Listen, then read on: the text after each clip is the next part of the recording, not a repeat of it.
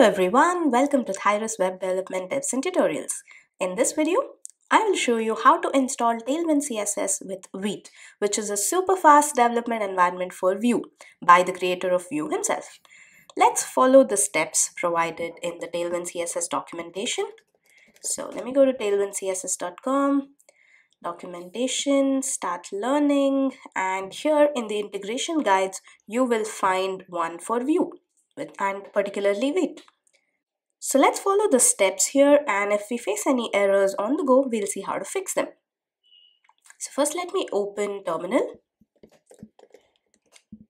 and I will first cd into my desktop. That's where I want to create a project.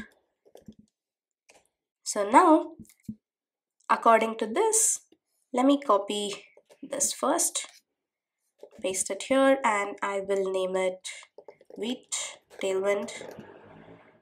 Now you might see some videos or tutorials that make use of Vite app instead of Vite.js/app. Please note that it's currently deprecated, so right now this is the way to create a Vite app. Let's proceed. Enter. So this will ask you need to install the following packages, that is Vite.js. Okay to proceed? Yes. So type Y. And once that's done, it will ask you to select a template. So click the down arrow mark and select View, enter. And now that is done, you need to cd into the project. So cd Vite Tailwind. And then we need to run npm install, but I'm going to first open this in VS Code and then do that. For that, let me type code space dot. So it will open up VS Code with this folder, and here I will open up the terminal again. So now let's do npm install.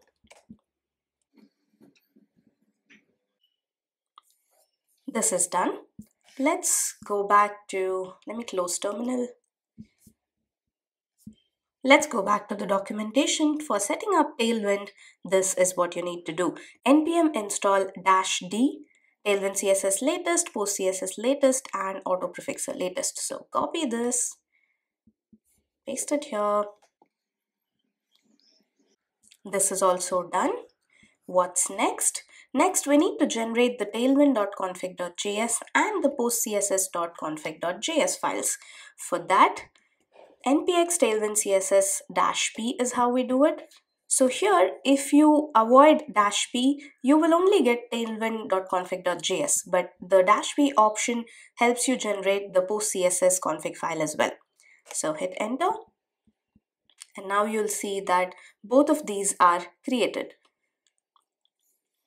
with the default options. Going back to the tutorial, that's what it says. It says that you have tailwind.config.js and postcss as well. Now, next step is required to remove all the unused CSS styles in the production build. So, copy this line and replace it with this. What it does is it mentions the paths of all the files in your app where you write your HTML, that is wherever you write the Tailwind utility classes, so that it can remove all the unused ones and you end up with a very small CSS file in production. Next, we'll need to create a CSS file. And let's do that within the source. So new file, you can call it anything. Let's call it tailwind.css.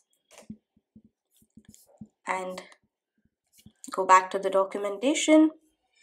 Here you need to copy these styles and paste them here. This includes all the base styles, component styles, and utility styles. What Tailwind will do is it will swap these directives out at build time with all of the styles that are required. Okay. So next, we need to import the CSS file that we just created. So in our case, it's not going to be index.css, it will be tailwind.css. We need to import this within the main.js file. So let's go to main.js, and here, import // that is within the same folder, tailwind.css. Save it. And that's it. Now you just need to run npm run dev and you will be ready to use Tailwind. Let's see. Npm run dev and it's done. So we have a server running at this link. So click on it. And yes, we know that Tailwind is installed because otherwise you would see this logo in the center. Anyway, let's cross check. So let me go to app.view and here let's add a class which is mxauto, which is a Tailwind utility to to make the horizontal margin auto. So this works. So you know that Tailwind is installed. Inspect element. And yes, mxauto has translated to margin left auto and margin right auto. Congratulations, now you can build projects using Vue and Tailwind. Thank you for watching. Hit a like and share this video ahead. If you enjoyed watching this, don't forget to subscribe below and turn on the notifications so you won't miss a single video from Tyrus.